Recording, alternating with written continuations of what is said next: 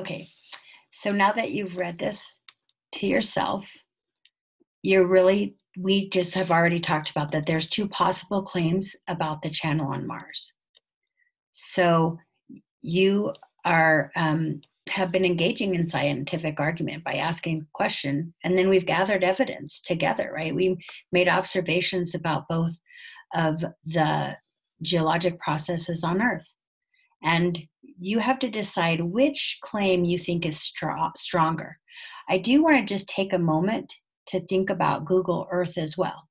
So, I'm sorry, Google Mars.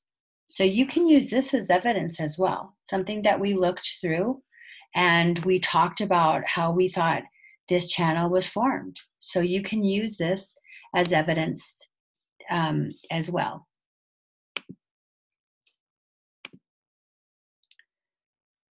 So remember that you're going to think about this question, and which claim do you think is stronger so far?